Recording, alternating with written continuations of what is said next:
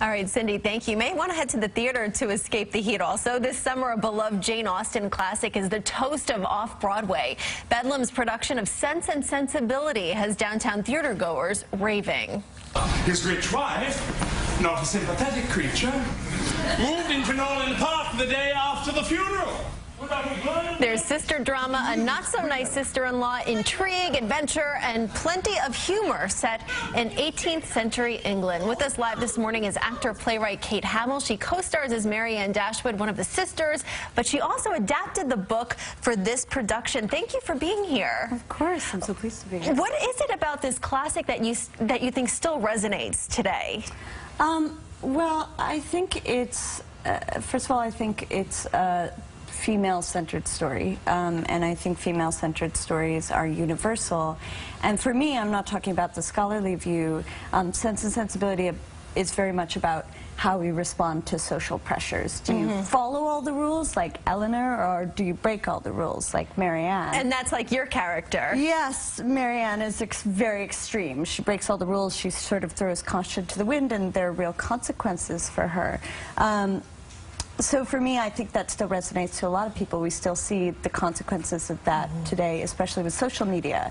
Right. There's a lot of shaming that goes on, and that constricts people. But it's also a story about love between family members and falling in love, and that's universal, and it's so funny. Jane Austen was so funny. That's what I was going to say. Okay, because they're also dealing with the sudden death of their father, but your adaptation is very humorous and witty. How did you decide on that? You know, I get really frustrated when people talk about Jane Austen in a sort of way like she's chick lit. They tend to focus on the romance, and of course there is so much romance and love, but she's so dry and funny. So I really wanted to do an adaptation that focused on that, and I also think the director of this production, Eric Tucker, who's also Bedlam's artistic director, really wanted to bring out the humor, and our cast is full of people.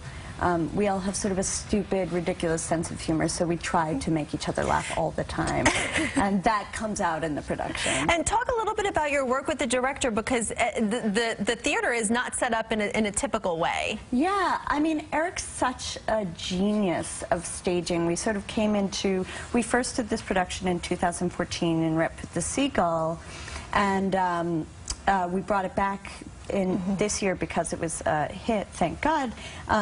And the first day we came into rehearsal for this, Eric was like, okay, it's going to be like, you know, an alley, and things are going to roll in and out. And yeah, I just think that takes such a visual mind and such an innovative mind to think like, okay, we're going to have stuff rolling in and out. And audience members sit across from each other, so not only are you taking in the action, and when you talk to the audience members, you're taking in the audience members across from you. So it's really like a community feeling. And just lastly, because we just have a few seconds left, you're from the farms and fields, you say, of upstate New York. So what is it like for you to be part of such a hit off-Broadway play and be on the stage here in the city? Well, I'm really, really grateful. You know, it's been a long time labor of love. I've sort of devoted my life to being an actor and a playwright, so to have this hit that people love I'm just so grateful for it, and I think we all feel like that. Thank you so much for being here. We so appreciate it. I know you're going straight to the theater, and you're working on Little Women and Pride and Prejudice, so more to come. Yeah. Thank you so much, Kate. And you can see Bedlam's Sense and Sensibility through October 2nd at the Gym at Judson, 243 Thompson Street in Greenwich Village, and we'll be right back.